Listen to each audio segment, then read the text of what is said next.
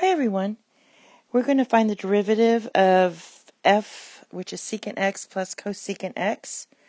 And this question is testing whether you know your derivative of trig functions. And if you do, this is an easy problem. So basically, if we have the derivative of secant of x equals secant x times tan x.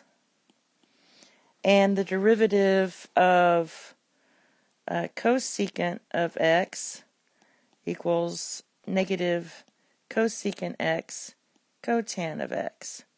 So when you take the derivative, or f prime, of f of x, let me write f of x again, which was secant x plus cosecant x. So we're just going to substitute here, and you're going to get secant x tan of x minus cosecant x, should write cotan x. And that's all they're doing, is just testing whether you know your derivatives for the AP Calculus exam.